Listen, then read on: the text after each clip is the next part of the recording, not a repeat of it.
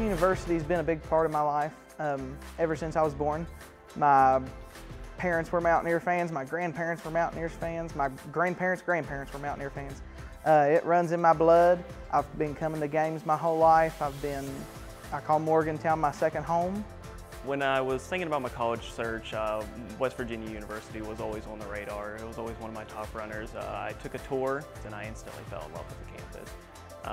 Everything about this campus just felt like home. I come from a very small town, and coming up here, it just I felt that sense of community. I grew up just absolutely rooting for the Mountaineers. My dad went to WVU, and he always told me as a kid that I had to be the one to go to WVU if my two older siblings didn't. And so just growing up, it was a huge part of my life, and it still is to this day, and there's still a huge connection between me and my dad with it.